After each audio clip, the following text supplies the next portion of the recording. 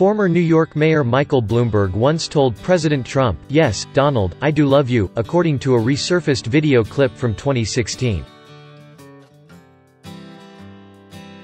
Bloomberg, who is among the Democratic presidential candidates running to challenge Trump in November, was speaking at Oxford's Said Business School about a month after the president was elected in November 2016.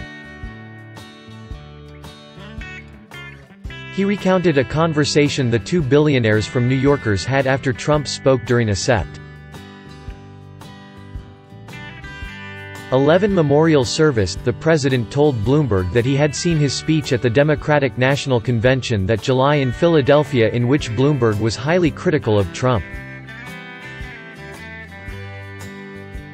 "But you really do love me, don't ya?" Bloomberg recalled Trump asking him. "And I said, yes, Donald, I do love you, I just disagree with everything you've ever said. And we had a good laugh." Bloomberg continued.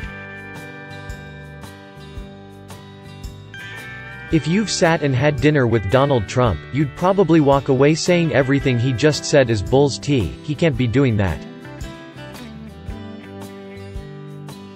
But you have a good time. He is socially a nice person. Will he be a good president? I hope so. Because we desperately need leadership in the country and the world."